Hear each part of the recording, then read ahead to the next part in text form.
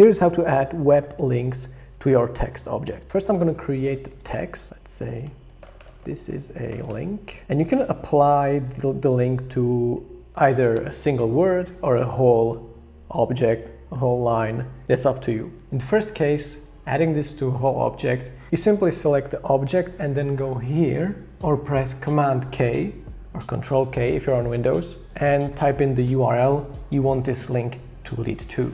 So let's say google.com and confirm that by pressing enter. Now when you hover over the link, you can see that it shows the URL as well as the option to open the link or edit the link. If you then click on it, it will open a new browser window with that link. Sometimes even it will ask you if you are sure to visit that link, since it will alert you that you're leaving figma.com. If you want to adjust the link, you simply click on it and then go to edit, and you can change the link. Let's say that we want this to go to youtube.com.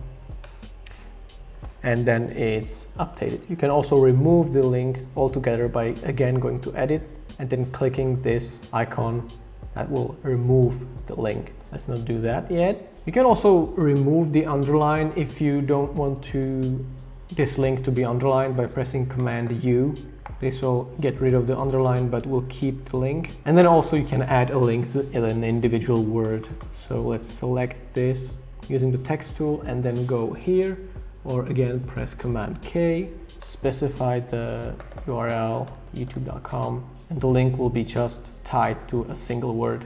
You can edit the link, you can delete that. And what is also good to mention is that when you actually are sharing the prototype, your users can click and visit the link. I haven't yet found a way to add web links to anything other than text objects. If there is such an option and I'm just missing it, please let me know in the comments below. So far, I haven't found a way to do that. And that's how you add website links in Figma. If this video helped you, I'd appreciate you leaving a like. And if you're interested in learning Figma, definitely go and check out my channel. Thank you for joining me, and I will see you in the next one.